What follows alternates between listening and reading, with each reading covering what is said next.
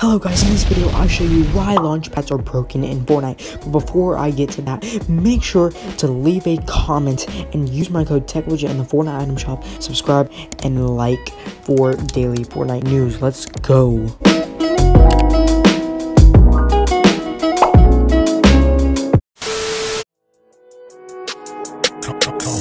Ain't nobody really fucking with me like they always saying. All these people hit me up, but I know that they be fake. Gonna grab the lawnmower, finally cut off.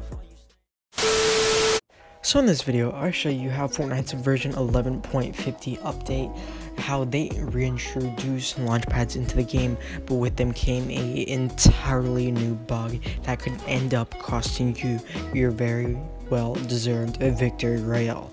So let's get right to this and how you can figure out how to counteract this.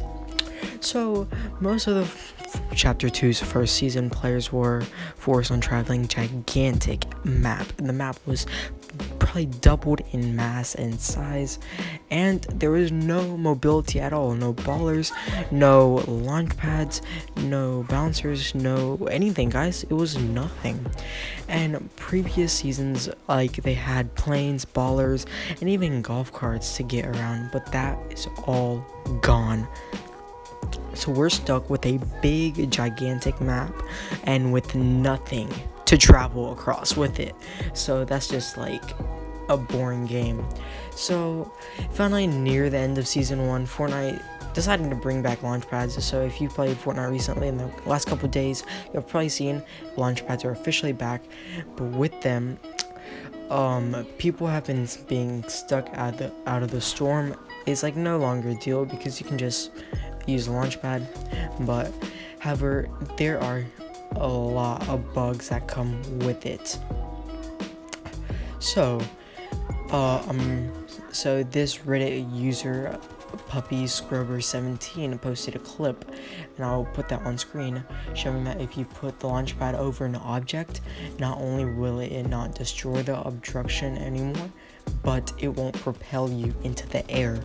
By the time you realize their escape route wasn't going to work, they were already beamed by another player and eliminated from the game.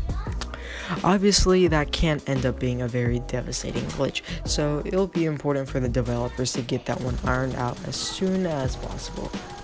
So, given the way that launch pads are the only way of transporting around the map quickly, having a bug like this in the game would pretty much wipe out any of the users that they have. Luckily, this one isn't a widespread issue yet, so it could just been a bad case of bad luck. The Redditor explains that they were playing on Xbox One X, which could be the source of the problems. Many players have been reporting issues with the Fortnite's performance on console since Chapter 2, like lag and frame rate drops, because if you've been playing on console, I guarantee you that you have not been locked into 60 frames like you were before. So they also need to fix that in the near future. But that's what I have for updated you guys today, and make sure to check in with every Fortnite update, streamers, and everything I post daily about this content, and I'll see you next time, and peace out.